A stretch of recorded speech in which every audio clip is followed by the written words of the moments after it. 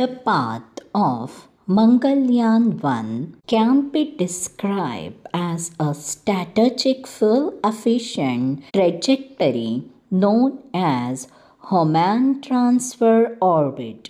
This path involved a two-part journey, an initial phase of orbiting Earth to gain speed, followed by a long arcing journey around the Sun to finally intersect Mars' orbit. The spacecraft was launched into an elliptical parking orbit around Earth on November 5, 2013. Over several weeks, a series of 6 Earth-bound maneuvers were performed. Each maneuver used the spacecraft engine burns at specific point to rise its orbit and increase its velocity. Once the spacecraft reached the resistance velocity and position, a final powerful burn was executed to escape Earth's sphere of influence and put it on a